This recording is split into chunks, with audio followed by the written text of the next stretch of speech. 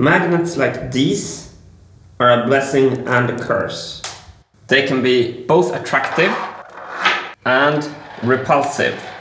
On the Marble Machine X, we're using hidden disc magnets in this wheel to transport the marbles up.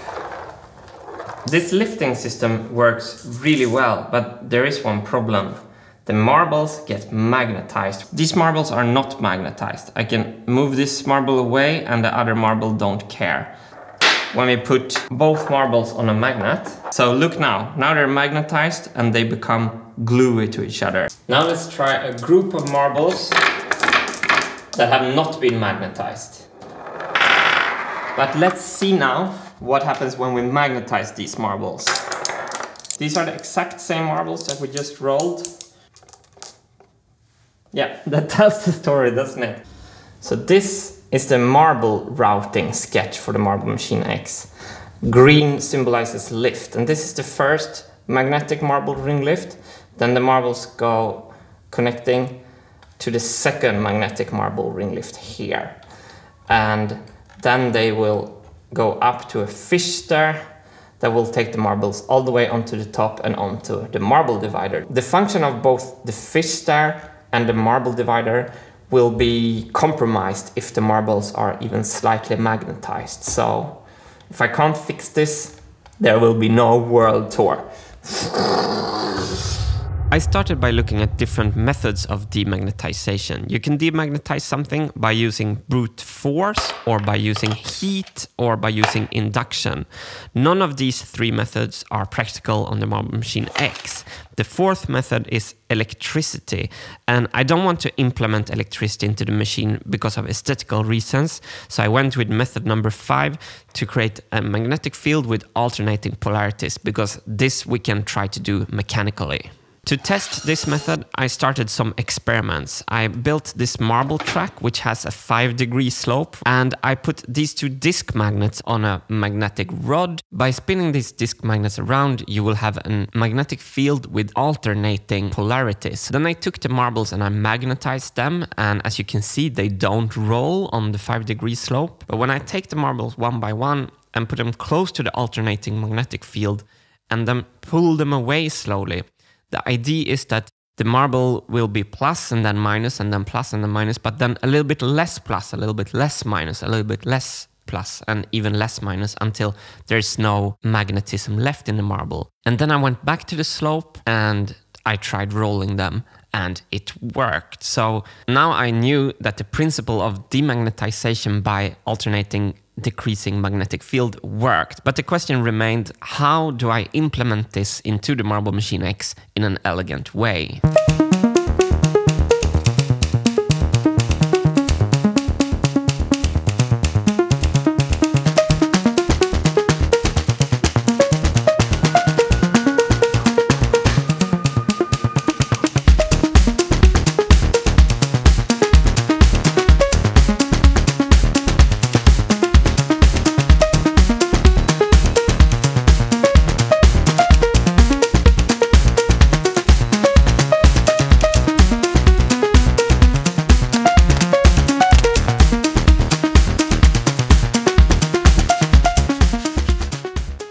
I'm making one machining operation and I'm just adjusting, offsetting the CNC machine until it hits the glue layer. If you see on the side, you see the black lines.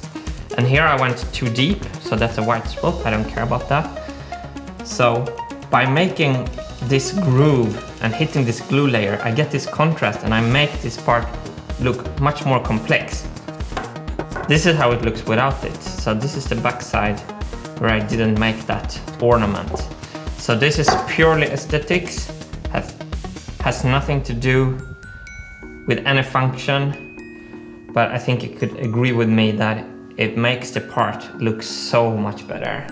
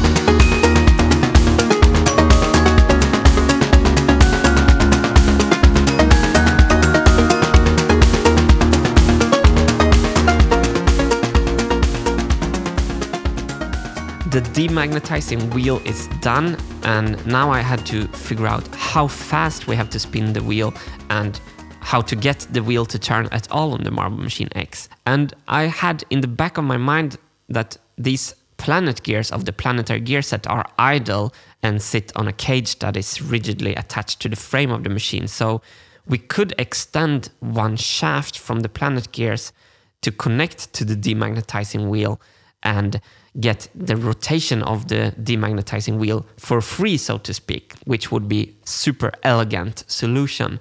But before I could go for that idea, I needed to control that the RPM of the planet gear was fast or slow enough. So I needed to measure the sweet spot where the demagnetizing wheel demagnetizes the marbles most effectively. Earlier in the day, when I made the experiment with the drill, I started to measure the RPM by adding a flap of tape on the axle and then inserting a contact microphone into the tape flap and recording the audio. By recording the audio from the tape flap, I could measure the revolutions per minute with extremely high precision. And what I found was a little bit of a surprise. This caught me a little bit off guard because the drill was in time with 120 BPM. Let me put a kick drum to that.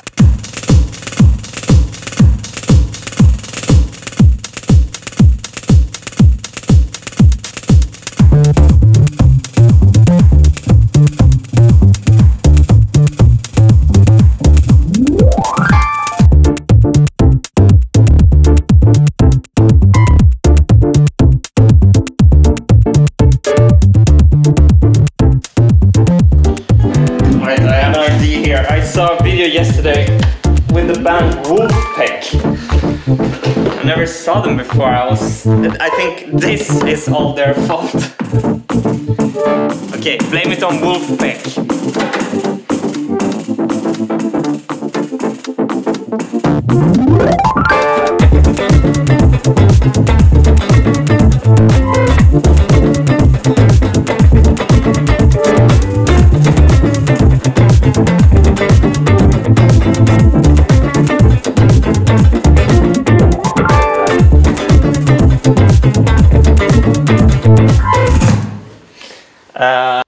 Back to the task at hand. It was only because this stupid drill was exactly 120 BPM. Martin here, back from Planet Procrastination. I'm onto the RPM problem again. And I found this video on YouTube from the Play with Junks YouTube channel with a very appetizing title, Demagnetizing Steel Marbles for a Marble Machine. And that title caught my attention, of course. And I got in touch with Christian from Play with Junks, and I showed him some pictures of my work in progress demagnetizing wheel, and he told me when he saw the pictures that I should not spin the wheel too fast, that there has to be some time for the demagnetization to actually take place.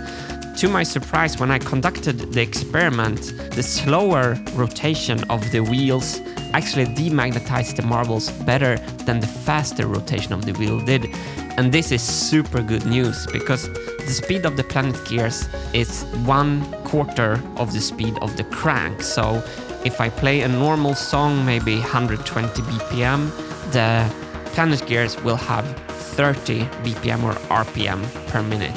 Funnily enough, this 30 RPM seemed to be a kind of a sweet spot from the experiment. So sometimes there's like you have a little engineering luck, and this was definitely one of those occasions. Another big source of inspiration for this design was this sketch from Alexei Ivanov, who made a mechanical degausser demagnetizer a while back once this problem first occurred. And Alexei has the marbles running perpendicular to the wheel, and I have the marbles running parallel to the wheel, which is actually the only difference. So I'm thankful to both Alexei and Christian for providing background foundation for this whole solution. So by adding this part, we're now one step closer to finishing the machine.